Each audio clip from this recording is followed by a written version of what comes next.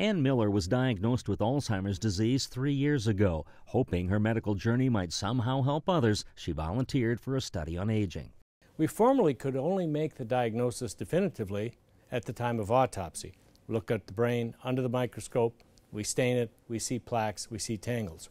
However, advances in radiology changed that. PET imaging is a special type of scan that makes a radioactive dye glow. The dye concentrates around the compounds it targets, like these telltale deposits of amyloid plaque in the brain. The other major feature of the disease, of course, is the neurofibrillary tangle, comprised of tau. A different dye makes tau glow this blue-green color during Ann's PET scan. Such tools might help diagnose Alzheimer's before symptoms appear and even test if new drugs can remove tau and amyloid from the brain. So I think that's the underlying thought, is that the earlier we intervene, the better we will be, and perhaps we can even prevent the disease. For the Mayo Clinic News Network, I'm Dennis Doda.